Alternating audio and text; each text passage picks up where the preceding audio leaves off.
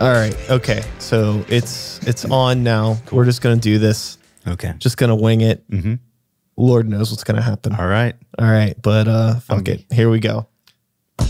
Hello and welcome to Start the Beat, the show where we highlight the past, present, and future of the Pittsburgh music scene and beyond. My name is Brian Sykes-Howe. I am your host, and today I am joined by the one and only, the somewhat elusive, a phantom in the night, my good friend of many, many years, a lot of years. Everybody, make some noise. The one and only Jason Cantu's in the building. Thank you for having me. It's really good to see you, homie. It's been quite a while. It has, man. Thank you for the invite. It's been a long time coming. I know. This is funny. You know, I think that there's like a small list of people that, you know, since I've started this show, which was back in 2014, and I was like, you know, obviously I need to have them on the show. And like, you're one of those people, and we just never did it. No, it was always like, yeah, man, if you ever need someone as a backup, like, call me, but you never needed a backup. Totally. You know? And I think you still don't need a backup, but it's like, let's just make time for it. I think that what happened is the fact that like we worked at the same job for so many years together. Yeah. That like we see each other every day, right, and we're chatting, and it's this kind of like, you know, the people that I'm like always like close to are the people that I always like think about last for the show. You know, it's like not even like a, it's just what it is. It's like, you know, I see this motherfucker every day. Yeah. Well, yeah. I already know everything about him. What, you know, you need like a break or something, you know, or for them to not be at the same place, you know, and to not see them every day. Totally. Yeah. But, you know, now, you know, we're in a position where both of us have been removed from that place for several years now. Yeah. And I haven't seen you in a while. Yeah, man. I mean, you've been incredibly busy. I've always been astonished and admire not only your work ethic, but like your scheduling. I don't, you know, I always ask you like, how do you do so much? And you're like, Google calendars, man, this and this. I'm like, I don't even know how to work the calendar, man. I don't know how to do it. Totally. Totally. I mean, like a lot of like really not good decisions. Like, I mean, I told you I drove from Cincinnati last night. My show was, I ended at 1 a.m. Wow. I got on the road by 1:30. No thanks. Yeah. Oh, man. I mean, sometimes it's like, oh, do I really want to wake up in Cincinnati? I don't think anyone does. Yeah. It was just like, I mean, that's the thing is it's like, it's a lot of shit like that. Just like hard decisions. And I don't know, as I get older, it's really not getting any easier. It definitely gets harder. I can't, it's like, I'm definitely not 22 anymore. No, you know, and in my 20s, I never wanted to be home at all. I'd look for any excuse just to be outside. I think in my 20s, I was living in Southside Pittsburgh. So as you know, it's just nothing but bars. Yeah. So I had my Monday through Friday routine, like which bars I would hit. I always hit the same 2 or 3 every day. You know, that's just how the 20s were. And that's why I don't remember anything from my 20s. You know, best times I'll never remember. But it's like, you know, you said you're going to Cedar Point tonight, later on today. It's like, oh yeah, man. Totally. Keep it rolling, dude. We're driving up tonight. We're going to stay up there and then we'll wake up in the morning and go to the park. Oh, cool. I still never been to Cedar Point, man. And I love coasters. And I live vicariously through you as you've seen. I'm going through your adventures, you know, your theme park adventures. I see them on Instagram, dude, and Facebook, and it's fun. You look like you're having so much fun, and I wish I could be there with you. Yeah, I mean, hey, you know, maybe one day we'll get a little Cedar Point trip. It's only 3 hours away. That's not bad. That's not bad. It's easy to get up there. Yeah, but yeah, I've been like trying to just like balance and squeeze in, doing fun stuff, but also like working a ton, you know. That's the type of thing is it's like people online will see the like, oh, like I'm at the roller coaster or I'm at the show, but they're not seeing me, you know, falling asleep driving back, you know, in between, and all the travel shit is rough. Yeah, that's rough, man. I'm like half awake now, to be completely honest with you. You know, last night too, you know, it was to sit up later than I should have, and got up earlier than I should have, and yeah, but yeah, we're here, we're doing it, man. Totally. I think that, you know, really what it boils down to, and I say this a lot to people when they're like, you know, how do you do stuff or how can I do stuff? It's just like, if you really want to do something, you're going to do it. Your mind will make a way for it to happen. For sure. For sure. So, Jason. Yes. You know, this is a show about the past, present, and future of the Pittsburgh music scene, as I've talked about. And you are somebody that has been on the inside and the outside and the peripheral of the Pittsburgh music scene for pretty much as long as I have. Yeah. You know, I think we're probably the same age. We've probably been doing this about the same time and all that stuff. So I would say you're doing it before me for sure in Pittsburgh. I moved here. You've lived here, right? Yeah. When I came here to Pittsburgh, I can't name exactly what year, but I remember seeing your shows. I went to any show I could, and I remember seeing you. I was like, oh man, that's awesome. This guy's like my age and doing this stuff, and that's what I want to do. So I just like went to see what the local scene was about.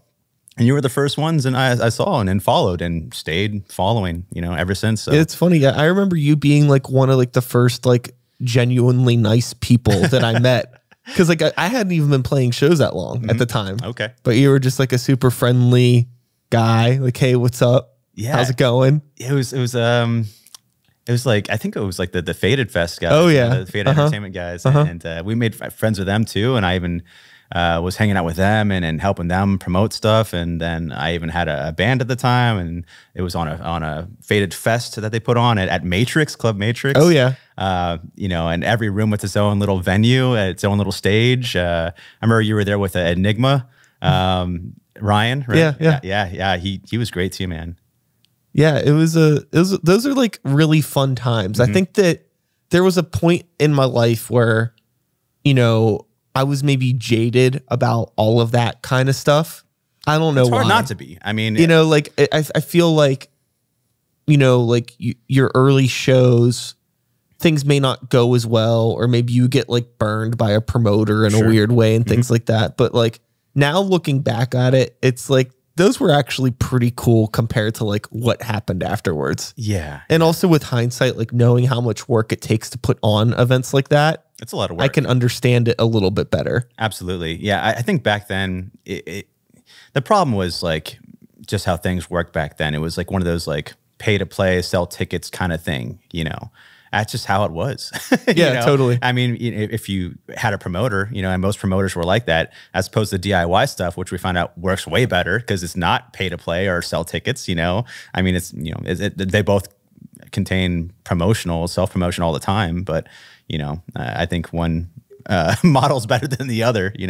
But that's just how it was, man. I don't know, and it's fine to be jaded about it. I mean, it should always be jaded, I think, even nowadays, And I think the thing too, with like the pay to play model is that for some genres of music, I think I don't want to say that it makes more sense, but I can understand it with like certain demographics versus other ones. Yeah. I would say like maybe, it's like if they have to have a following already, maybe that would help. Or if they have a lot of support already, maybe. So I remember seeing Ascend the Fallen at, I think it was somewhere in Station Square. It might not have been Matrix. It might have been like some other place next door to it or something like that. But I remember Ascend the Fallen playing, and it was like all their families and everyone's family and relatives were there and friends, and I was like, wow, like everyone's here for like this one band. And I was like, wow, what's it like to have like emotional and physical support from your friends and family? I've never known that, like, ever. I've had like zero support my whole entire life. I was like, wow, man, that's so cool. I just never seen anything like that ever before, and I just like wanted to be a part of it ever since then, man. Totally. So you had mentioned that you were starting to play in some bands and do all that stuff. We don't got to get into like the complete fucking full biography of your time playing music in the scene, but short version, how did you feel being a musician in Pittsburgh?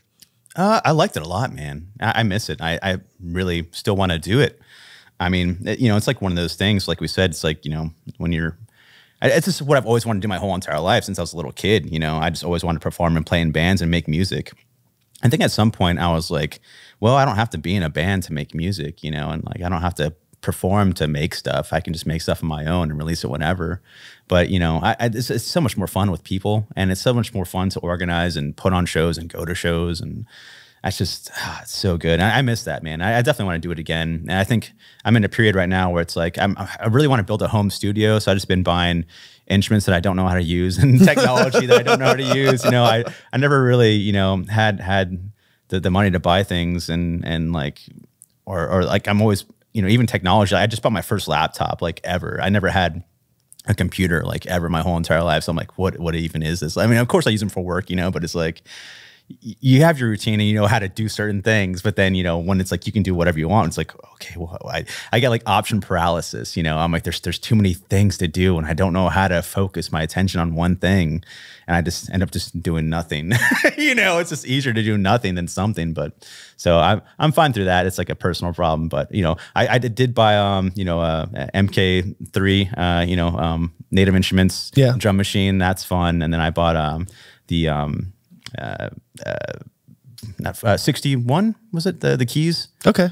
I was like not 49, but I know it's it might be 60. I forget how many keys it is. It's the one right before 88. Yes. So in between 49 and 88, whatever that is. I forgot what it was, but so it's been fun playing with those, and I'm so bad at technology once again. So I'm trying to figure out how to use both at the same time. I can only get one or the other to work, you know. So I'm like, whatever, man. I'll look up some tutorials later. But I've been having fun just making stupid noises and stuff. And now I'm looking around for like a guitar, you know. And so I'm like, maybe I should.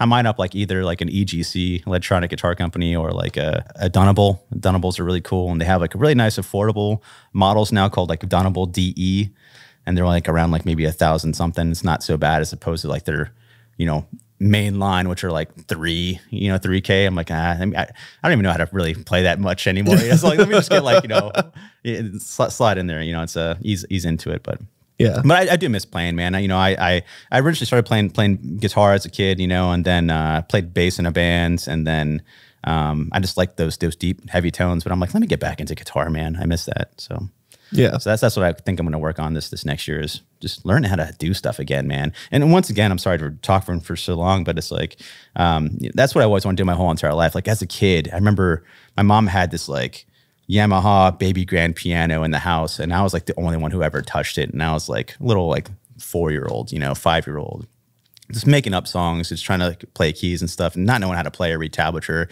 I didn't even know like musical notation existed, you know. I would make up songs. I'm like, I can't remember that. So like, how do I remember that? So I knew the alphabet. So I wrote like on a piece of paper, like A through Z from like top to bottom. And then I like went from like high to low noises in my head, you know, and went from like, you know, A high, Z low. And so I'd make my own tablature on like how to like remember songs and how to write songs. So that's why I wrote songs as a kid, is like I made my own tablature. I didn't know, you know, it already existed, you know. But yeah, I just miss stuff. So I'll get to it eventually, man. Yeah.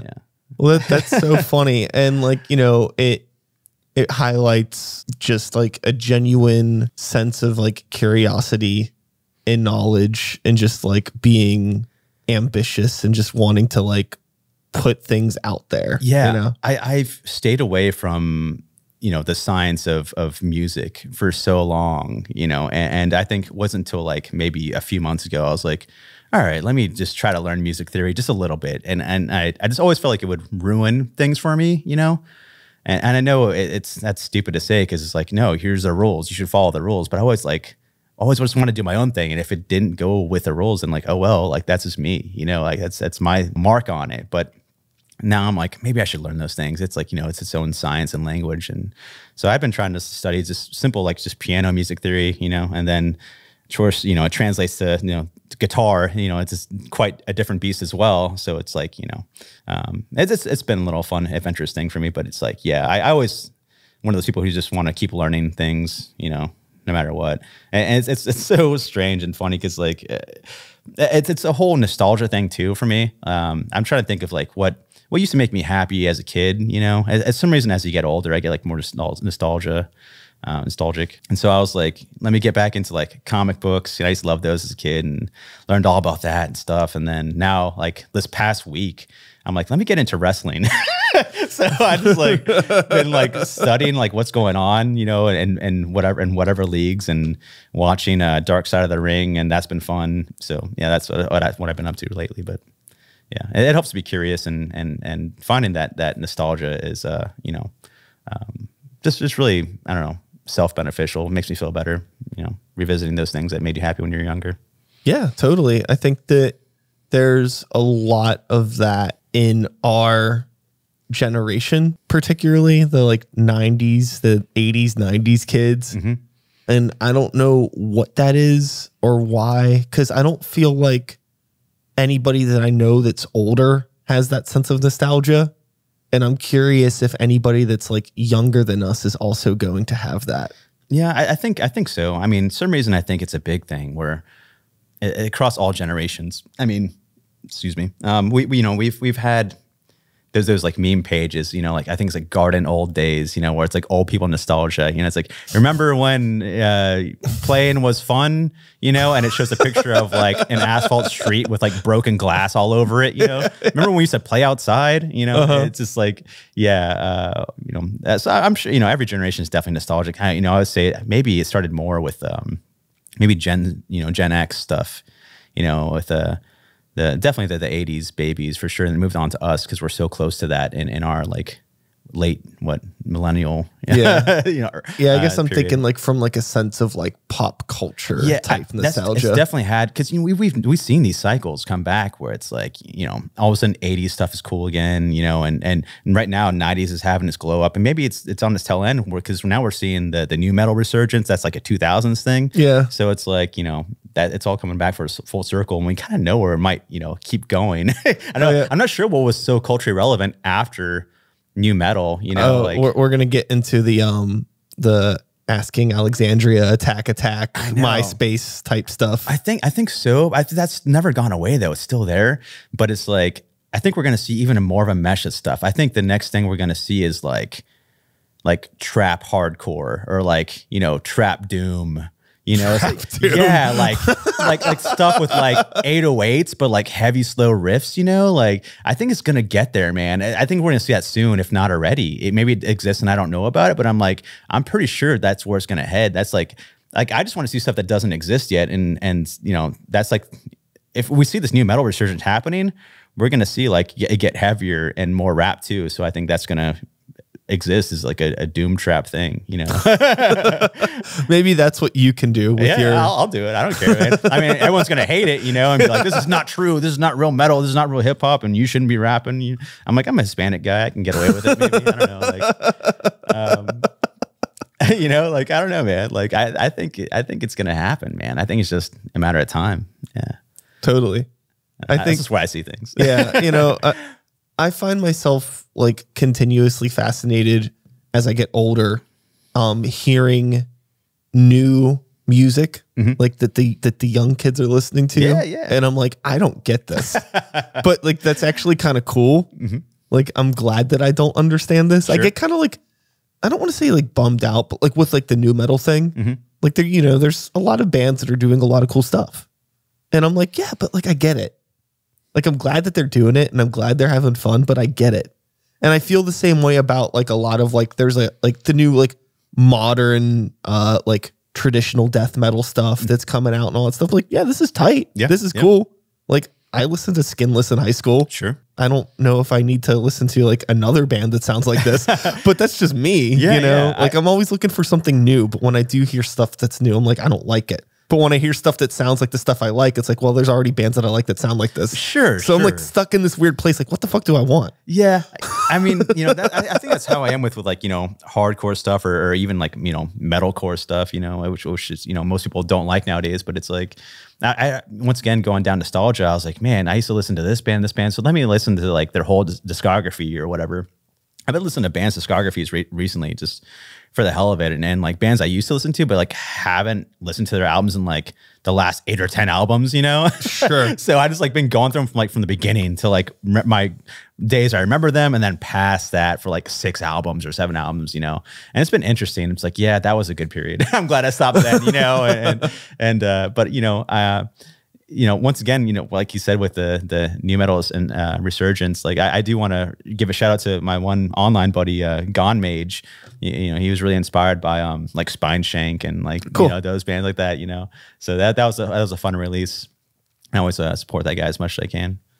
But yeah, with like your experience in the underground, I find it to be really intriguing, and it seems exhausting to some degree from an outsider's perspective. Like, I've had such a hard time keeping up with like the pulse of the underground, which seems like completely ridiculous because it's a lot easier now, I would imagine, to understand what's going on than like what it was when I was in high school. Yeah. Where it was just like, you know, like the CD back. I'm just looking at labels. Yes. You know, and like, or what bands people were thinking. Yeah. And that's how you find out about bands. You had to find out about bands through buying their CDs, looking through the thank you notes, you know, or cassettes or whatever, or seeing like their pictures and seeing what t-shirts they're wearing. Then like, and then, you know, the internet's like kind of a thing. So it's like, you're like, where's their MySpace? You know, where's that? You know, oh, they don't have one. Like how the hell do I get my hands on that? How do I hear that? Like, what is that? Like, when you see a symbol, you know, like, what does that mean? Like, it took me like, I think a couple of weeks when I initially saw like the Trouble logo of the band. I'm like, the T, I'm like, what is this? Like, what does this mean? Like, who is this? Yeah. But yeah, it is pretty exhausting, man. Like, you know, I just try to keep my thumb on stuff, you know, on the underground, and there's just so much out there now, you know, more than ever. I feel like, because, you know, anyone can make stuff and upload things, and on Bandcamp now, everything's so much more accessible, which is good and bad, I guess, you know. I don't know. Totally. It's like I've talked about this countless times, but it's like the access to technology and distribution is definitely a blessing and a curse, for sure. Yeah. And the one thing that really bums me out in the realm of metal is that it's almost sometimes hard to even trust the stuff that I'm listening to. I'm like, is this actually a real band? Or is this like one guy that's really good at Pro Tools? Yeah. You know, and like there's validation in all of that. But like, I still like, I just want to hear like some people in a room ripping it. Like, I don't want to like listen to an album, like a metal album, and like feel like, oh, like I'm actually just listening to like basically like a hard electronic record. You know, like when you get into like more of like the tech death side of things, it's like, it sounds cool, but it's like, is this real? Does it need to be real? Yeah. Where am I at? Because like, I'm like, because again, I'm like complaining. It's like, I don't want to listen to stuff that sounds like Skinless anymore. I don't want to listen to all the bands that are doing like Dying Fetus tribute stuff, you know. But like, I also don't want to listen to like fake computer quantized metal.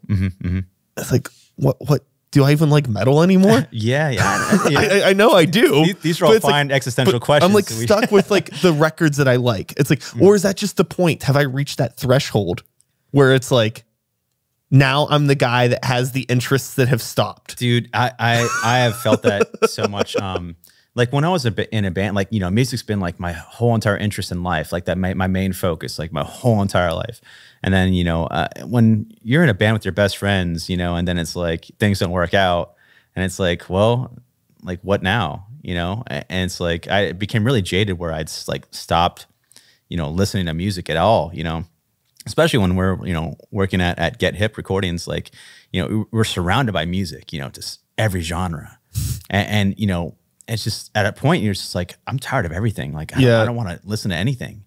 And then like now, you know, I went from one record label to another. Now I work for 20 Buck Spin, you know, death metal, one of the best metal, extreme, it's not even death metal, it's just extreme metal, just everything, you know, doom, death, black metal. It's just what, you know, whatever my boss wants to sign. And it's like, you know, at first I think for a while I was like, maybe I should take a break from death metal too. Maybe I'm getting tired of this. But, you know, now it's like, that love is finally coming back, where it's like, I think I took a long enough break, you know, where it's like, yeah, I care about this stuff again. You know, now I'm buying instruments, you know, and things like that. I think everyone goes through, you know, their circles or phases, man. You know, it's like whatever fits your life. And same thing as you're saying, you know, maybe I don't like this or that anymore. It's like, maybe you don't, but like maybe you will later on. And it's like, maybe you don't like Skinless. Maybe someone is like their first attempt and they don't even know about Skinless, and they're hearing this new band's like, you know, they don't know about Skinless, you know. It's like, you don't, you know, it's just, it's an interesting thing. It's like, it's hard for me to believe that like some bands have never heard a band like that. It's like the Greta Van Fleet Led Zeppelin thing. You know, it's like, there's no fucking way that this band has never listened to Led Zeppelin. You know, but like, okay, whatever. Sure. You know, Good PR. Yeah, it's great PR.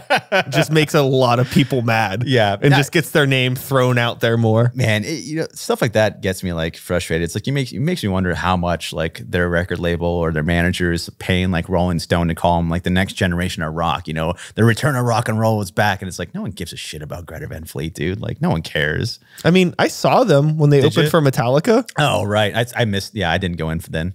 I went in later. They're a really good live band. I'll tell you this. They play a lot, so I'm sure they're very talented. I'm sure they're technically proficient. They put on a damn show. I'm sure they do. So good for them. But I don't want to like listen to it. No, like you can be like I don't know, man. You can be the fucking like Wiggles. You know what I mean? You perform and play exactly perfect. But it's like not for me, man.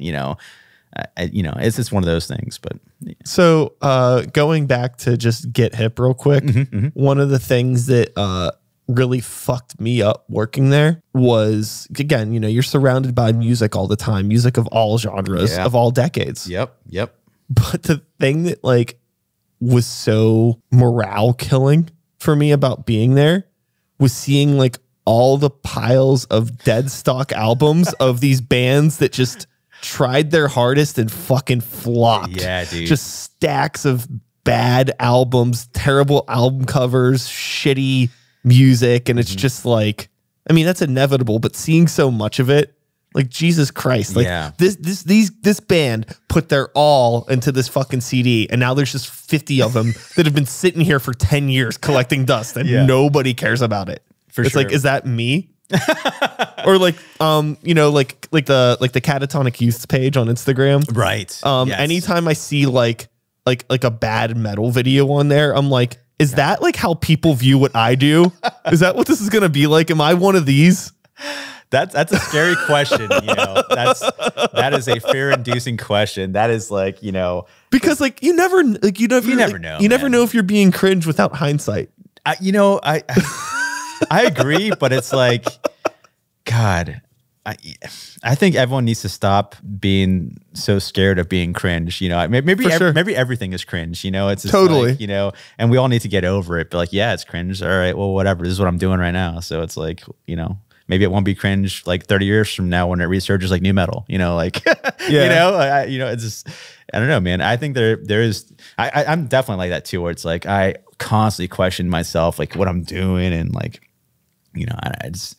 I'm just all about doing stupid shit. So it's like, why not, man? It fits my personality. So if I want to put out like a fucking polka album, I'm gonna do it. Like I don't give a shit, But it's like, yeah, is that cringe? Probably. I don't care, man. Like whatever. But but it's like one of those things you got to get over. I don't know, man. But you're right. It's like people judge you.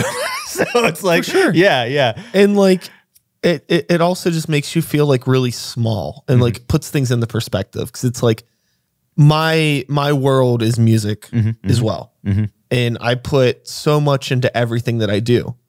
But I know for a fact that I also probably have a stack of records still sitting at Get Hip that nobody fucking gives a shit about, along with everybody else. Sure. And all of these is like this museum of failed dreams. Yeah. And it's just like, fuck, that's heavy. Yeah. But that's not like the right way to look at things. No. I mean, but it just like I think the right way to look at things is like, well, you have a fucking physical product. Like you did it. Like that's totally a lot of work to do that. Like no matter like if you have like the worst album cover and like the worst PR, it's still a fucking physical product that's in a store. Like, God damn, that's so much more than a lot of other people, Yeah. Some people don't even get to that point, like.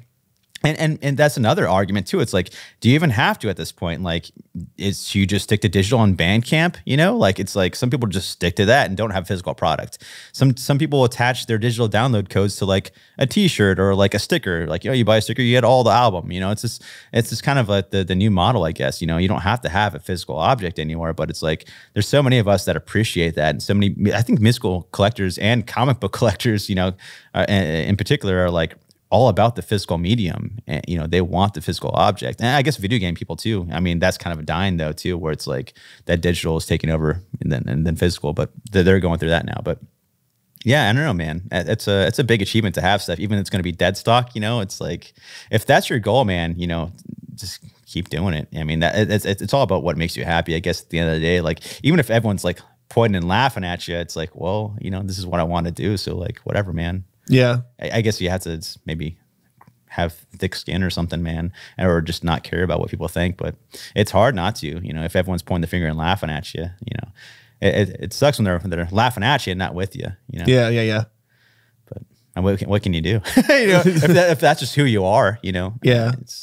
It's funny. It like makes me think about, you know, like the Catatonic Youths page where it's like, I love watching the stuff on that page, and some of it is so fucking good. It's like gospel rock and stuff too, and like you know, new metal and like, but there's always this part of me too that's like, are we being bullies or is this funny? It's like there's like a fine line sometimes because there is some stuff that is like objectively bad, but like according to who? Who the fuck am I to make that call? I don't know. Sure. Do you know what I mean? Like, it's like I feel like everybody should have the right to like create art, but there is some stuff that is like objectively just really funny. But again, I still feel like a bully sometimes laughing at it. I had this one meme page called "Check Out This Motherfucker," and it got like taken down off of Facebook because for bullying, and it was just like I didn't say anything about anybody. But it's just like a picture of a person. And check out this motherfucker. And like 3D font, I would put like check out this motherfucker on it, you know? and that was the whole thing. It's just like, you know, people are like, wow. And then I think it got too big where it's like, it got shared around too much where the person in the picture would see it pop up on their Facebook and be like, that's fucking me. And then like, they would report it, you know? And that happened too many times. So it got taken down for bullying. But that was a fun page. But yeah, I guess sometimes things we say and do, you know, maybe we don't mean to be, but maybe it is bullying. I don't know. Yeah. I guess how much of it is like human nature too, to just like critique, judge or critique. Yeah. It is human nature for sure. You know, especially nowadays with like the internet, you know, everyone is a critic, you know. I don't know. That's how it is, man. That's just human nature. I guess I think you're right on that for sure. And I feel like I guess this also leans into what we were talking about a bit before with this modern wave of bands and like you see a lot of things being repeated. I mean, that's nothing new, but I'm curious if like how much of this like emulation is genuine or how much of it is people that are like playing it safe. Sure. You know, like what's popular now, so I'm going to do this now. I want to be like in a successful band of a particular genre, we'll say metal. So we're going to stick to like what works so we don't get called out. We just want to fit in. Sure. I don't know. It's weird. I mean, that's definitely a personal decision to make. Absolutely. And I wouldn't be surprised if that happens for sure. Yeah. You know? I think right now death metal is seeing a huge glow up. So I think everyone wants to make a death metal band now.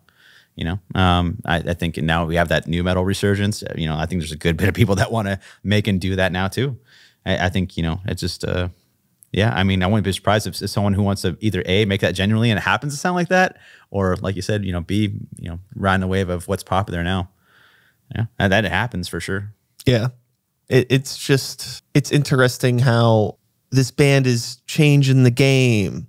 And then I listen to it and it's like, it doesn't sound new to me. But, you know, so it's like, who are these people that are writing these articles? Is it all just people that are way younger than us? Yeah, I guess. Yeah, and like, okay, well, that makes sense. God, that gave me a fucking flashback. It was some bands, and I can't remember what the review said, but it was like, sounds like the Velvet Underground meets like metal or whatever. I'm like, this sounds nothing like that, dude. Like maybe they had one part where it had this like clean like guitar picky part, which maybe sounded like almost one part of one song of a Velvet Underground for like 2 seconds, but then like none of the rest of the album does. Like, but the band chose that to highlight it as like the review or whatever. And it's like, come on, man. Yeah, that definitely happens. and I once again, I agree. It is people that are younger that are doing these things, you know, for sure, that are reviewing. It's just interesting seeing all of this stuff happen as I just naturally age like a normal human being that I am, not a robot. No proof. Yeah. You can't prove it. Just cut off my arm. But yeah, you know, it's just, I think it's just aging. And, you know, that You've been exposed to so much. I'm like just like I am like, decades removed now. I mean, I'm in my late 30s at this point. And like, yeah, like the people that are like the tastemakers of underground culture should be the people that are in their late teens, early 20s. Like that's like how it stays relevant. But it's like really hard for me now to like listen to a new band of like 20 somethings and give a fuck. And like, I don't even care how good they are. It's just like they're kids and I don't care. It's so weird. I don't want to be like this, but I am. It makes it really hard for me to like. I've kept that mind open. I haven't closed it off just because they're younger, even though, it does get frustrating. Cause like, what the fuck do you know? But that's not sure. I can't be like that, but I catch myself being like that. And I agree. It's fine because as we get older, we've had time to be exposed to so much, and it's like, but you figure like these young kids, like this new generation should be exposed to that too, but they're not, but they're not they were like, the internet came about like during our lifetime, like where we had AOL and things like that, where, you had to do searches and research and like, but now everyone has like everything at the fingertips and they still don't look up stuff. Yeah. I remember, this is actually a funny story. There's a band from Pittsburgh that kind of leans into the somewhat new metal thing. They're popular. I'm not going to say their name. But we played a show with them, Grey Walker, years ago, like before they got like signed and shit like that. But they were still doing the same kind of shit. But I remember playing a show. We played a show with them, maybe a couple shows with them, honestly. And like through the grapevine, like we had like heard that like he said, she said type shit. Anyways, somebody from that band had referred to us as being dad metal. Which I thought was really funny. It's like, motherfucker, you guys are trying to sound like Korn, and they're way older than anything that what Grey Walker's trying to sound like. You know what I mean? Yeah. Like, but like, it's like there's that removal. It's like, do they just really not know that they're emulating a sound that's like 15 years younger than anything we're doing? Sure. I mean, like, but I get it. I mean, like, we're older. Yeah. Like we are older guys. We don't dress cool, That's debatable. Yeah. The last time I saw you guys play was here in Penn Brewery, which is love this place. And you were wearing a cool ass Vogue shirt. That was so sick. I told Adam. I'm trying to think what bands he's in. He's in so many bands now. But I was like, Adam, I'm like, dude, that's a sick shirt. He's like, hell yeah. He's like, I'm like, I want that fucking Vogue shirt like ASAP. I'm like, yeah, man, that's sick. So yeah, you guys dress cool, man. Okay, well, I'm glad I could be the trend cover up for everybody else in the band. Love you guys. Yeah, just kidding. But you know what I mean? We're just like, sure, man. Dudes just doing, I don't know, like, metalcore, melodic death type stuff. Once again, I've been like so nostalgic. Dollar Tree Darkest Hour. Yeah, I was gonna say, yeah, you guys remind me of like Darkest Hour for sure. That's so fun. Dollar Tree Darkest Hour. Yeah, like I've been like this nostalgic, like I said so many times already, but like I've been listening to like Soundgarden and Stone Temple Pilots and like I'm trying to think who else. But yeah, it's just like, when people used to sing like, yeah, it's just like, God. And it's so fun to like go back to like where I was and just like revisit this music that I haven't listened to in decades, and be like, you can hear some of these songs on the radio still to this goddamn day, but it's like, yeah, what makes this song a hit, and like just viewing it from like a totally different lens or perspective now. And man, there's some goddamn bangers like for Stone Temple Pilots and Soundgarden and like Alice in Chains. It's been like so long since I heard those bands, and it's like it's been so fun. I'm like, oh man, I gotta hit some of these up during karaoke or something sometime, man. But then I also made like the reason I brought that up is because like I made a meme joke on like Instagram. It's like, yeah, I'm gonna be find me in the back of the bar asking people if they want to start a dad rock band, and we got to wear like Affliction shirts and those shitty jeans with the stitching on the butt, just totally play the dad card, the Yenzer bar bands, Yenzer dad bar band type, group. Like, I think that'd be so fun, but it's like, is that cringe? Yeah, for sure. But like, I want to do it. Like, it'd be so fun. Just, sing those covers of like those early 90s songs. But who knows? Maybe we'll hit that resurgence cycle and we'll be a hit cover band.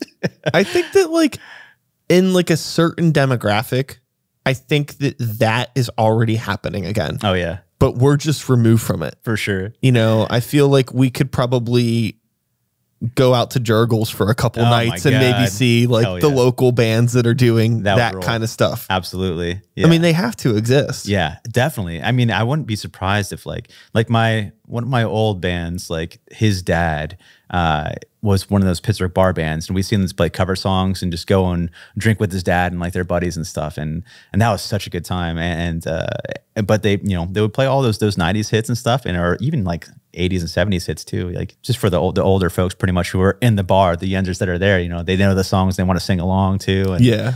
My buddy's dad's like jumping on tables and singing, like he's rocking out, and yeah, guaranteed those bands are still playing, doing those songs. And here I am being like, I want to do that, and like they're already doing it. It is already happening. Like you said, who knows? I would love to see those local Jurgles bands for sure. Yeah. It's so funny to me. And I've brought this up a few times, but I'm curious to have this conversation with you in terms of like a band starting out, right? The DIY grind that happens across any genre of music. Okay. But what do you think the DIY grind is like for a band that wants to be like a Nickelback, like a stadium rock type band? Right. Because it's not like they can do the Roboto preserving underground type, like where like metal harder, and punk works. It's got to be harder for sure. Yeah. It's like, who do you play with? And where do you go? I was thinking the same thing too, because like when I wanted to make like those, I'm like, what if I just wanted to make a band that sounded like Stone Temple Pilots? Like, who do we play with? Yeah, like where would we go? Would we have to like open up for the cover band? What do you do? I agree, man. Like like I don't know how you said like whatever genre, but it really depends on what genre you do, what you make, because every audience has its own decisions and like its own like little things that you have to keep in mind, that you got to follow to have a following. Yeah. So it's like that matters for sure. But if you're going to make that kind of music, it's like, yeah, dude, I don't know. If you wanted just to sing ballads or whatever, if you want to be, it's probably easier to be a singer-songwriter than it is to make like another Alice in Chains or like Stone Temple Pilot band, like sure, or a Nickelback, like especially a Nickelback, like because I feel like when you have something that is supposed to be like this stadium/dad rock type thing, it's built. Part of that is like the excessiveness of like the loud guitar, the big stage, the stupid hair, like all that stuff, right? And it's like a lot of that too is like a big crowd, like the big screaming crowd is a part of that demographic. Whereas there's like in like some of like the DIY death metal or punk world, it could be like, yeah, I went to the show, 15 people were there, it was sick. Yeah, for sure. Everyone and like, went off. Yeah, and that can't work for that other. So what do they do? How do you even make that work? I don't know, man. So I feel like it is a lot of that. Like, yeah, we gotta like get in with the club and like pay for the stage time and then try to get people to come out to make it this big thing because it needs to be big because that's what the culture of this is. I think those bands that make it, that sound like Nickelback, whatever, they're just studio plants. That's my opinion. I think they're just like made from the studio label or whatever, like their in-house band, like we're going to make this and we need you and you and you, and we're going to put money into you and you got to make this and this, and we have a writer and this and that, and that's how it's done, or else you wouldn't have a promotion. There's no way like you can find another Nickelback on the street and want to promote that. It's like, Well, Nickelback was a Roadrunner band. They were. Yeah. That's what I was saying. Yeah. Because they were signed too by, someone I read recently, I forgot the dude's history, man. He was in some band and he signed like so many famous bands. I think he signed Slipknot and Nickelback to Roadrunner back in the day. Yeah. I forgot his name, but yeah. Yeah, man. That's even it's a hard road. The DIY grind of Slipknot is crazy to me. Yeah, I mean, I think you have a better chance of being noticed if you're a Slipknot or even like a Dio, or if you want to sing, that's still you're still playing heavy metal. You still have a better chance than like a Nickelback, a ballad band. I've been curious too if like will we see a resurgence of like, will there be like glam rock bands? Those 80 hair metal bands, would that make a resurgence, man? I don't know, man. I don't know if that kind of stuff can exist. In a time frame where people aren't allowed to be like misogynist. Maybe, yeah. You know what I mean? Like, can you have like culturally sensitive hair metal? Interesting. Does that work? That's a good question. I think you probably could, but that is so ingrained into it. You're right. It's just very like sexualized, and that's part of why so many people like it too. Sure. Yeah, it's very. The reason I brought that up because like what I see in my like circle is there's a lot of younger people and people our age too who really like that 80s hair metal stuff. I just been seeing a lot more of it like on my Instagram feed than in the last 5-10 years, man. So I'm like, will we see another like kind of 80s glam metal like type band? I don't know. I could see that happening. I didn't think the closest thing we had was maybe the Darkness, you know, like sure, maybe. Yeah, that doesn't really count. Or Steel Panther. Like, yeah, exactly. There you go. Yeah, that's more appropriate for sure. But that's like a meme. Yeah, you know, they're a meme band. Yeah, you know, they everything they do is like they're characters of like. God, I would love Sunset Strip. I would love to be a character in a band, though. I don't care what anyone says, man. I would love to be a character in a band. I told you this like a million times, but like I would love to make a band like dedicated to Pittsburgh, where it's like I wanted to call it the East Coast Pop Art Experimental Bands, and like everyone dresses like Andy Warhol, you know, like the turtlenecks, the black pants, the boots, and like maybe Andy Warhol masks or something like that. And like I want the whole band to be like anonymous, you know, and then put out like multiple albums like all at once, like different genres, just like, you know, just all at once. And then people are like, what is this? You know? Yeah. And then who's in the band? Like, I don't know, man. But they made like this death metal band, this metal album, this like, you know, this like Mets, you know, Nirvana type album. You know? Like, I don't know. I just want to do like so much different stuff, but like, I guess I blew it. You know, you can't be anonymous anymore with that. Yeah, I'd love to be a character in a band. I don't know, that'd be so fun to dress up and do that. And then I was like trying to think of like, I always try to think of so far ahead of like my plans for this, you know, hypothetical albums and this hypothetical career or whatever, you know, like dreaming. I was like, oh, it'd be so cool to have like remember like Kiss, they had like the Unmasked tour or whatever, you know, and they played without their makeup. What if you had like an unmasked show, like finally after playing for like 5, 10 years, 15 years, whatever, just you always wore the stupid Andy Warhol mask. And then finally like it's the unmasking time and you take off the mask and it's just like muscle makeup, you know, it looks like you're like the muscles on your face and just like eyeballs, like you don't have a face, you know, it's just like you take it off. Like they live. Yeah, exactly. It's like, oh my God, you know, that's so crazy. Like, I don't know, that'd be fun. I know, it'd be a fun reveal. And then you just play like the rest of the tour just looking like that, you know? Totally. Yeah, I don't know. I love fun ideas like that. But then like, I always have these like hyper imaginative, like, concept albums and things where it's like, yeah, like say you do those like 6 albums and like the physical packaging though, like maybe they fit together like a cube or something, or like they maybe like reveal a map and it leads somewhere to like the secret 7th album that's like buried somewhere. Oh yeah. So you have like all the fans like be like, oh, I got to find this. Like they go on the road trip or whatever and follow like where the clues lead to the hidden 7th album. There's like one of them, you know, like that Wu-Tang album. There's just one of them. You know, I don't know. I always have fun ideas like that, but it's like no one to do them with. So they just live in my head for like decades and I go crazy. Yeah.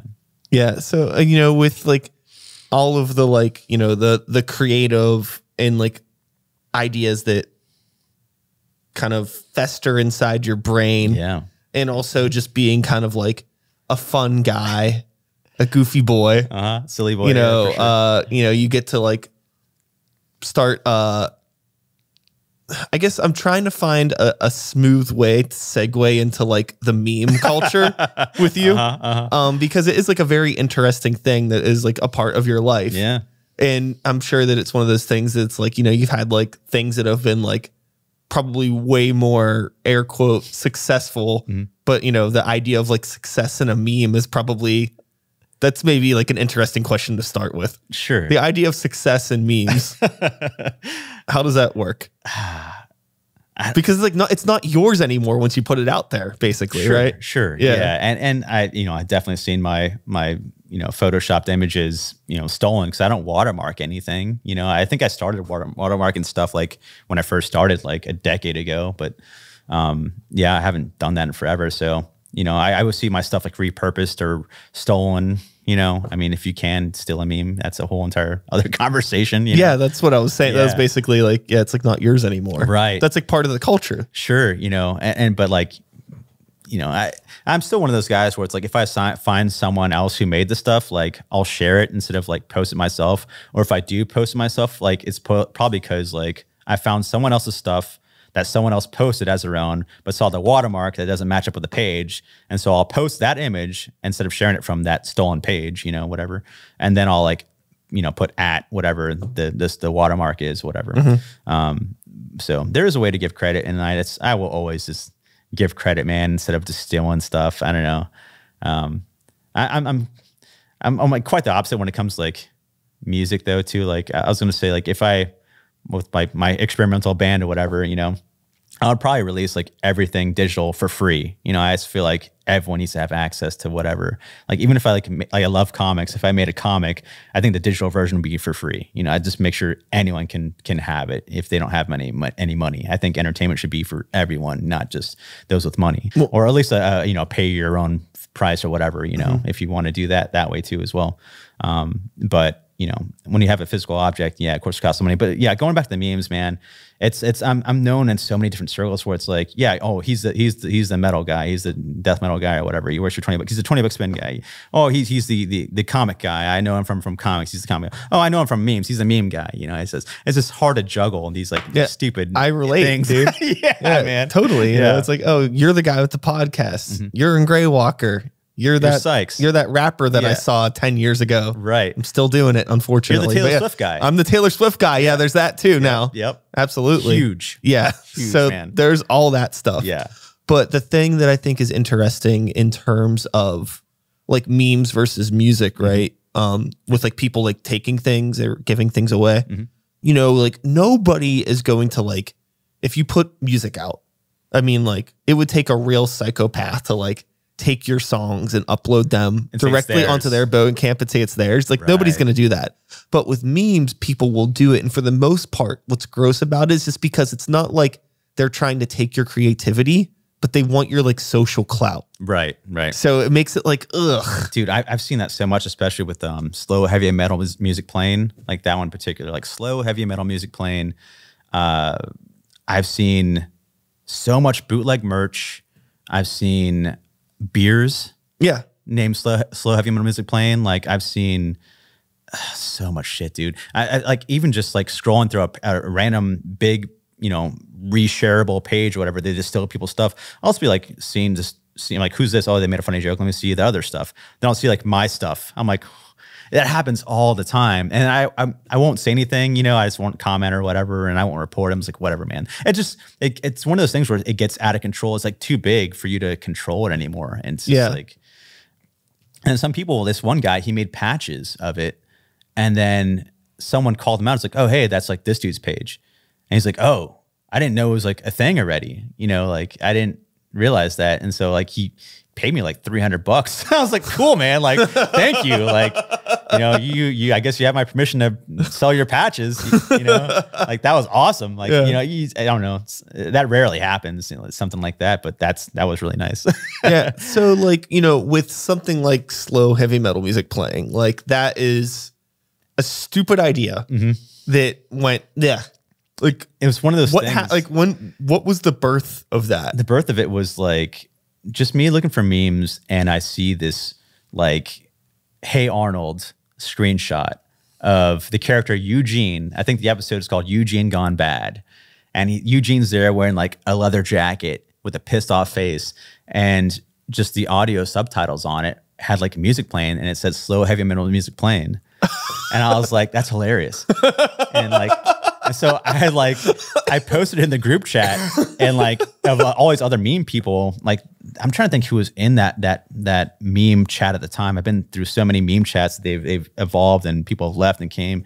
I think at that time it was like, I think Lettuce Dog might have been in there, RIP. Teenage Stepdad, who's huge now.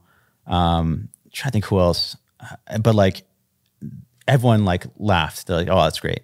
And then I just like started putting on everything, just whatever funny images I found, I just like put it on there. Yeah. And then I was like, it was just one of those things where like, fuck it, I'm just gonna make a meme page and just do this now. And then people were like, oh, can I make that with you? Like, yeah, sure. So I just invited whoever wanted to do it, just do it. And so it was like a good bit of us just posting that stuff. I mean, mostly it was just me, but yeah, like Lettuce Dog, like they were like, she was a big, meme sensation, and they're like, she's like, who? I know one of you has to be the person posting this. Like, who is it? Like, oh, it's me. He's like, can I join your page? Like, yes, absolutely. Like, thank you. That's awesome. And so, yeah, but it sucks because it breaks my heart each time I talk about it, because like it got really big. Another big meme page I'm part of is called Millions of Dead Posers. Yeah, where it just makes fun of music. It's like, the anti-music. The whole joke is all music is bad. And so it just makes fun of music and people who like music. Yeah. That's the joke. And naturally, we're all big music fans. We all love music. But, and it's probably the biggest page I'm part of now, and in terms of followers and things like that. But slow, heavy metal music playing got to the point where it was bigger than Millions of Dead Posers. And it started out like later than that.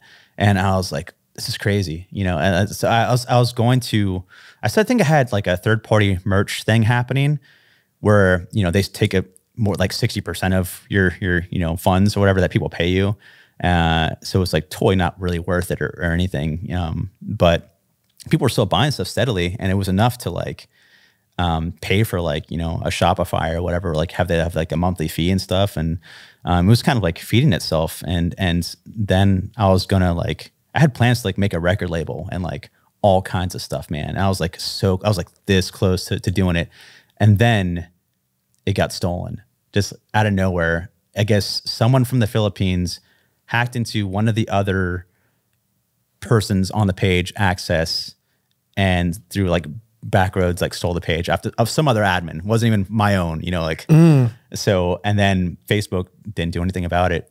And so it's like gone, like 300,000 likes on a page is like gone. It's like, man, that was so much work, just to have that growth happen, to have to start over. And now it's like, I don't know what it's at now, but it's like nowhere near that. I mean, we can probably look it up, but it's still doing okay, but it's like nowhere near as it was, man. Yeah. That was huge. And I'm really sad too about like all the other memes and images that I posted that are just gone, that I can't find again, that too. And then I'll see some of those resurface. I'm like, oh yeah, I made that one. I remember that. Yeah. Yeah, but I mean, yeah. As terms of like, memes and stuff, they're fun to make, and I just make them at my will. I don't feel pressured to do them, as much as I want. I'll go like months without posting, on this stuff, and then post like 10 in a row, like within like 2 days. I don't know. Yeah, it just goes my phases. Another fun one I have is like Pooh and Tim's. It's like a Winnie the Pooh that wears Timberlands, and that's like a lot of fun. Like some reason, I guess like, I think slow, heavy music playing and like Pooh and Tim's got like monetized somehow on Facebook. And like, I didn't even like, I think I signed up for it a long time ago, but I didn't notice like anything coming from it or whatever, or just never paid attention to my emails. And then I think it was like last week I saw like Facebook paid me like $50 for like Pooh and Tim's memes. I was like, oh, cool. Like, and I was like, was that doing good? I looked at my page. I'm like, oh yeah, they do have like a couple thousand shares. Like, I didn't even pay attention. Yeah. It's just like, I don't know. I'll just post stupid shit and then just not look back at it again, or the comments. Like sometimes, I think the worst thing about like the slow heavy metal music playing page is like people's submissions, because like, I don't know, people are people, and just you have so much infinite type of what's going on in their life or brains. And so you have an infinite possibility of submissions, and so I'll be just in my inbox, and it's just, dude, there's just like so many fucking animal corpses or like mutilated animals, dude. And like so many mutilated animals or people, or like, I'm like, God, man, I don't want to see this shit, man. Yeah. Like, God, that's like the worst thing about the page, is like going through submissions, where I just never check my inbox like ever anymore, because like that was just happening too much, man. I was like, I don't want to see that shit, dude. So I don't know. That's like the worst thing about the page, I would say, what can you do about it there? Yeah. And it's like one of those things where it's like, I think I've said it before, like, please don't send this. And I think people stop for a bit, but then it's also one of those things where it's like, people might send you more because you said that, Absolutely. So I just try not to look at my inbox ever. Yeah. That's memes. Yeah. That you can't have You can't have too much of a good thing. There's always going to be a party pooper or somebody trying to fucking shit on the fun. Yeah, yeah. I don't know, man. I just keep busy, man. Like I was another podcast I've been listening to is Big Riff Energy. That's like the dude from Spirit Adrift. Nathan, I think. Nathan. But yeah, he's a good dude. But yeah, Spirit Adrift was on 20 Buck Spin. I think they're on Nuclear Blast or Century Media now. I'm sorry, I don't remember. But new album out, so check out Spirit Adrift's new album. They're great. But the reason I brought that up,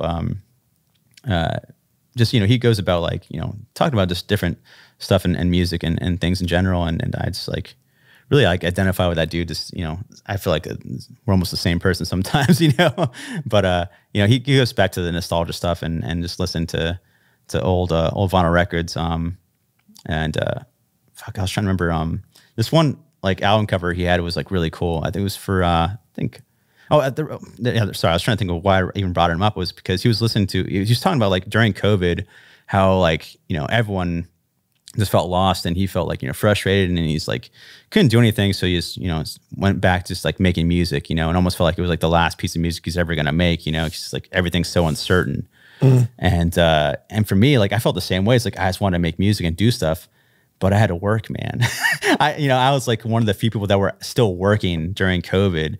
Yeah. And I was like, it was like 10, 12-hour days, like constant. For some reason, everyone just wanted to buy records, Yeah. And so I was just working my ass off for years, man. Like, I think it was like, what, 2 years? It was like the big time, I guess. And that continued though for like, I think I've been there like 3 or 4 years or 5 years. And dude, time's flying by, man, just because I've been working so much, man. That's all I do. But I was like, man, yeah, I wish I can make music, man, but I gotta work. I gotta package records and check emails and things, man. Yeah. Yeah. I don't know, man.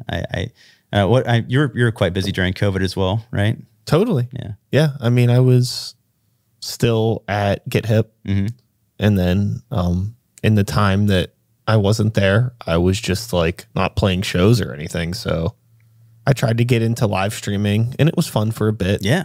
But it's not me.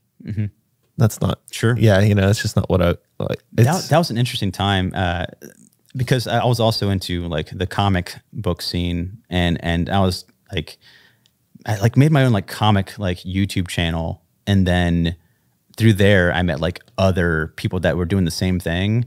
And then from there, I got like asked to be in like a bigger like comic group collaboration channel. And then like we hung out like every weekend or like multiple times a week, like online. And then like that got pretty big. And then we got asked to like have a table at like Baltimore Comic-Con. And then there we met like, there's this thing called the Hero Initiative, and it's for these comic book writers that are like artists and writers that are like out of work. And if they need like help with their bills, health bills, it's more of like a donation thing where, they'll help out people for many months or years at a time. And I think the main guy on the board was Mark Waid, one of the, biggest comic book writers, known for Kingdom Come and a bunch of other famous stories. But he was like, we're like, hey, can we interview you? He's like, yeah, sure. He's like, yeah, these guys are pretty cool. Like, and we started like making our rounds and started interviewing like so many people, like all these writers and artists that we like loved for so long. And then from there, we had a buddy, Chuck, who had this huge booth at like New York Comic-Con. So then we like did a huge thing at New York Comic-Con. I got to hang out with Dave Mustaine. Oh, cool. He's one of the people that got interviewed, and he was promoting his wine. And so I got to like stand next to him and like talk to him. And he gave me like a glass of wine, that like his wine. And we was like all cheered and drank. It was just these weird things I never thought I'd be in. It's like how am I here? Like what happened?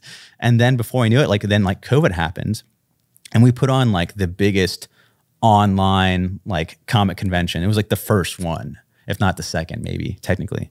And it was like a huge success. And I think like eventually the main guys in charge of like, I think sold the rights and stuff to it. And I think they got a big payout and went to Disney World, and I got left out. But,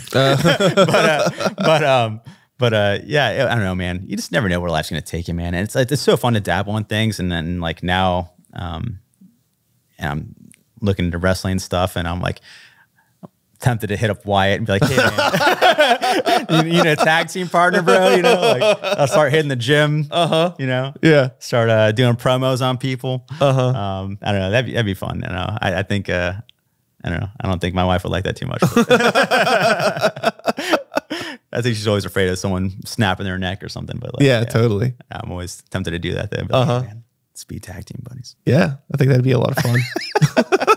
I don't know, man. It's I don't know. The reason I bring all that random stuff up is just like, you know, just we have to find out what makes us happy, what we want to do, and just it can be anything that hits us at any time, any point of motivation or inspiration.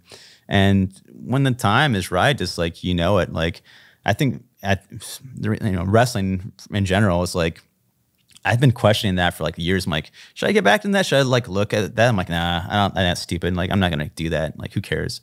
And then like out of nowhere, this past like 2 weeks, I'm like, now's the time. I don't know why. What happened? I was like, I feel like it now, so I'm gonna do it now. Yeah, it's just one of those things. But you know. I know it's just important to find for us to find what makes us happy, I guess, and absolutely, absolutely. What's your mindset with that randomness? I think that I agree. You know, I have always been somebody that's like juggling a lot of different things, and it really boils down to me just being creatively and personally selfish to some degree. But it's just like doing like what I want to do. And like, if I feel like working on this project today, I will. If I don't want to work on it, I'm not going to force myself to work on it because I know that's only going to make it worse. Like forcing art or forcing creativity is never a productive thing. You know, so, and I feel like it's important too, just to like have hobbies and things that you like, you know, and to like engage with those as much as you can. Like, you know, for me, it's like theme parks. That's what I really like, theme parks. And like, okay, like if I'm off on a Monday and I can drive 3 hours to ride some roller coasters, why not? Yeah. You know? For sure. My life, my rules. Yeah, let's fucking go. Yeah, you know, let's do it. You know? So I think that it's really important to, just do what makes you happy. Not, you know, but there's also like, I mean, you got to balance selfishness with the other people in your life. Yeah. You know, you gotta, but it's also like, you know, sometimes like people like, you know, our family or our partners or things like that. It's like, you know, them being happy makes us happy. And sometimes you need to sacrifice a little to make them happy, to make you happy. It's all compromise, and you got to do all sorts of stuff to make it all work. But sometimes like you don't always have to compromise. I mean, sometimes you have to compromise with others, but also sometimes you have to compromise with yourself. You can't do it all. Right. So, you know, it's not easy, but it also doesn't have to be complicated. Yeah. You know what I mean? It's just like, it's all about communication, I guess, you know, but man, and I'm always having that constant battle with myself. It's like, am I being too selfish, you know, or am I giving too much, you know? I think I'm very easily taken advantage of, you know. It's because I normally don't care. You know, it's like, oh, hey, you know, what if I, you know, I get hip, he's like, oh, I'll clean that top shelf with this like rinky dink ladder or whatever, you know. It's like, all right, yeah, sure, whatever, man. And then like you're out there and you're wobbling, almost falling over like the edge into like concrete or asphalt down there, like in the garage downstairs. I almost fell off that one ladder one time. But I was like, oh man, that could have been bad. But like, what am I doing, you know? Yeah. But yeah, I don't know, man. I do want to bring up another nostalgia thing I'm into is Lego. I've been into Lego a lot. Cool. Yeah, I know it's random, but it's like, yeah, my wife especially is like really into Lego too, out of nowhere. And like, that's just like our thing. It's just building these random sets, and it's been fun. Like we got this, all the new Indiana Jones sets, so we like kind of combined them and stuff. And I think tomorrow or a couple of days from now, she gets like some kind of like big, large wellness benefit from work where they're supposed to like, it's almost like an incentive for you to just buy whatever you want at home. You can't use it for like bills. You have to use it for like your life benefit for whatever reason that may be. So it's like, yeah, I'm going to spend, she's like, yeah, I'm going to spend like, I think it's like $2,000 on like Lego or something like that. It's something ridiculous. It's like, holy cow. So it's like, yeah, she's super into it. But, and then I saw recently too, the drummer for, I think Brat is really into Lego. I'm like, I should chat that guy up, see what he's building. Hell yeah. It's fun stuff like that, man. I don't know. It's all about having fun, keeping us entertained. But yeah, to bring it back, I guess, to the theme of the show, it's like, the Pittsburgh music scene, I guess, is what we came here for. That's how we know each other. That's how we know each other. But like you said, that the future also of the Pittsburgh scene. Yeah. Like, where do you see the Pittsburgh scene going in the future? I'm curious about, I think the biggest question in terms of the future of the Pittsburgh music scene lies not in the talent, but in the business end of things. And if venues can keep their shit together, and if promoters can, be patient enough or willing enough to like curate a scene again. Sure. Because I think that like those are the types of things that a lot of people overlook or underappreciate sometimes, is like, yeah, like you can have a ton of good bands, but like the promoters are a lot of the glue. I mean, because I mean, sometimes bands are their own promoters, but not always. Right. And then also you need places to play. Yeah. You need reliable places that are comfortable, that people want to go to, that people have fun at. The type of places that like people are like, I have nothing to do tonight. Let's go to fucking Sideshow Bob's and like see, because something cool's going on. Sure. Because you trust the venue and you trust the promoter to put on good bands. Yeah. Like that just doesn't exist. Right. I think it's just like lack of capital in general. Like I think ever since like COVID hit, it's like a lot of us stopped. Like I was part of Still and Bone Productions, which is like it was a very big like death metal type thing, like getting the best metal bands in general from the country to come to Pittsburgh, or even the world, is sometimes different countries. And we put on like one great fest, and the second one was going to happen, and then COVID hit. And there were some killer bands if you look up that lineup again.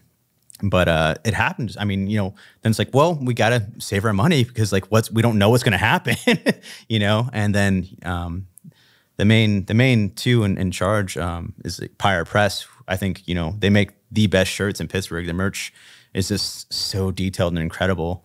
I can't even describe that. They're like machines that they have in the office. It's just so technically advanced. The screen printing process is incredible. Just like tiny pixelated color differences. It's amazing. But I think they just kind of just focus more on their own company, than productions. And I know Lewis took over for a little bit doing shows. Yeah. I think he might still be doing stuff as well. I'm not sure.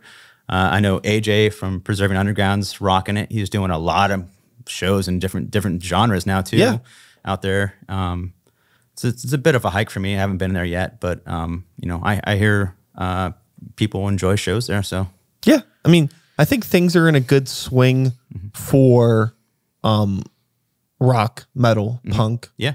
But if we're talking about like the music Everything scene else. as a whole, yeah, there's definitely some other genres and pockets that I think could use a little bit more love than playing in the gravel with one PA speaker at a brewery or something like that. Sure, you know what I mean? yeah. Like, but yeah, that's another conversation for another time, I suppose. What is the hip hop promotion stuff looking like nowadays? I haven't paid attention to that stuff in a long time. I think the last time I was listening to like Pittsburgh hip hop and like specifically was like the days of like S Money, the government, early Wiz Khalifa, like Rostrum Records stuff, ID Entertainment. Yeah. Like those was like, I was really into that stuff, man. It was funny that someone posted like, I guess a video of Wiz Khalifa at, I think it was Star Lake out there. I was like, damn, man, like the last time I saw him perform like in person at a concert, he was like barely taller than me. I don't think he even had an album. I think he had like an EP out. And I knew him from like one song off of like an ID Labs mixtape volume 2. And, and it was like, man, I thought it was so good. And I think he put on a great show, man. And I was like, talked to him like afterwards, he came and hung out at the bar. I think he was too young to drink too. He didn't get a drink, Yeah. I was like, oh man, that was great, man. I love that. I wanted to hear this one song you didn't play, off the mixtape. And he's like, oh, thanks, man. That's crazy. And then, that was it. But like, man, but yeah, that's the last time I paid attention to the Pittsburgh hip hop scene, man. I mean, besides your stuff, of course, but. Yeah, I mean, I really don't know what's going on a large scale. Anything that I see happening in the local hip hop scene seems to be pretty DIY, like shows in skate shops or shows in like art galleries, clothing stores, like that kind of stuff. Very like streetwear culture adjacent. And like that's cool to some degree. But I think it needs to be bigger. Yeah, no doubt. But a lot of places don't like to do hip hop shows because there is a negative connotation of the crowd that it's going to generate. Yeah, there's like a weird fear for like no reason, I think. I don't know, man. Yeah, negative connotation is probably the best way to put it. Yeah, I mean, like, sure. I mean, I think things can happen at anywhere, any type of event. It doesn't matter. Totally. Yeah, totally. But I mean, I think it's that type of thing where like, if you tell somebody like you're having, if you're a business and you tell your insurance company you're having like heavy metal shows or hip hop shows, they're probably going to raise your premium. Yeah. I mean, we saw that at Get Hip. Yeah. It's fucked. Yeah. Yeah. And then it makes things like a lot harder to do. Yeah. But again, like in terms of the future of the scene, I think the creativity is always going to be there. I'm just curious to see if there will ever be a time where people like on the business end of things are able to put a little bit more into like curating and letting people I don't know, like just like finding like promoters or bookers to like curate specific shows with specific lineups and highlight some talent, because there is definitely like a supply and demand, too many cooks in the kitchen. Sure. Everybody has the right to make art and everybody deserves to be on a stage, but not all at the same time. Right. Yeah. And I think that there are some people where it's like most of these places now, like any of these venues, like anybody can book a show. You just email them, give them however many hundreds of dollars they want, and your show can happen. Sure. But that's no way for a scene to flourish. Right. That's just a way to get you and the 40 people that know you to come out. It doesn't grow anything. Right. It just makes you look cool to your bubble. Sure. Yeah. There definitely needs to be more, I guess, organization, and collaboration. And it's just, I think it's maybe harder for a lot of, different stuff besides metal and punk and rock. I feel like it's harder for hip hop specifically. It's like, who do you collaborate with? Who do you talk to? It's like, who's the big promoters and how long have they been promoting? I feel like there's a lot of like one-offs. Like people will be like, oh, I'm a promoter. I'll do like 1 or 2 shows. And then like, that's it. You never see them again. And then it's like someone else, for hip hop. And I just feel like it's that I've noticed from like flyers and posters and things like that. Yeah. Yeah. It's because it's a lot of fucking work. It's a survival of the fittest. Yeah. And a lot of people ain't very fit. Yeah. Yeah. I think it's, God, I hate to say it, but it's like almost up to the performer at that point. If you're in a scene and there's like no promoters and you as an artist doing things for so long, it's like you got to become the promoter yourself and make the scene yourself, which sucks. I think that's what you see a lot of. That's what's happening now. Sure. Across all genres, I'm sure. But yeah. What happens when that happens is things get unintentionally segregated and then you just have like cliques. Yeah. Yeah. It's like having like an outside promoter to be the person that's like, oh, I like you, and you from these 3 different pockets. Let's do a show. Yeah. But now it's just very much the same half dozen artists play with the same half dozen artists at the same 2 venues every other week. It's like there's some people that I really, really like in the city, and I see them post shows and I'm like, really, this show again? It's the same fucking lineup. Yeah. Again? Yeah. But it's like people are like in their comfort zone. Yeah, they're clicks and comfort zones. It's like how do you get out of that? And for me, it's like I've always tried not to be in like certain cliques and things like that. I guess I just would like to be friends with everybody, but it's at the same time it's like that can also hurt you, because maybe certain people in certain cliques don't like that, and then they banish you from access to that section of whatever it may be, you know? Sure. So I don't know, man. It's a hard line. I think there's also too the discussion in terms of local musician and how often you should actually play out locally. Sure. Yeah. I think it should be like once every 3 months or something like that. I think that's healthy. Yeah. Once a season. Mm-hmm. Mm-hmm. Yeah. If you're good. If you're playing just local, you know, I mean, it's fine if you go to West Virginia, Ohio, or whatever, totally. or different cities besides Pittsburgh, you know. Yeah. There's plenty of other cities in Pennsylvania, you know. And I think too that's another thing that is a lot different in terms of the type of music. That's another genre thing. Yeah. Because if you're like a singer-songwriter and you're just getting paid to like sing songs at like a winery or something, sure, you could fucking gig every goddamn night. Yeah. But if like you're like a band, now, you know, if you're a dad band playing Pittsburgh bars every weekend, you could do that. Mad Bank, bro. Yeah, you could definitely do that. You could definitely do that. And you have beers all night. Yeah. I'm saying, you know, it's but yeah, I think it's like, I think that I understand that like, it's like, in order to get good at playing live, you got to play live. Yeah. Yeah. And not everybody has the access to tour. Sure. Or whether it's connections or money or both. Yeah. But still, like, I think playing locally that much, like, is not a good thing for anybody. Yeah, I agree. Yeah. If you're like a band where you're like relying on like people to come out and see you, you're not playing at a place where there's a dedicated base of people, like at like a winery or, you know, the brewery. That's they're the same fucking thing. All that being said, being in a band is a lot of fun. Yeah, yeah. But sometimes it's good to like step away from it too and like do other things. I think there are ways to still be a part of you don't need to always like be engaging with something in order to be like a part of it, you know? Yeah. And like whether you're like actively creating now, like that doesn't really matter because you will make more music again at some point. Right.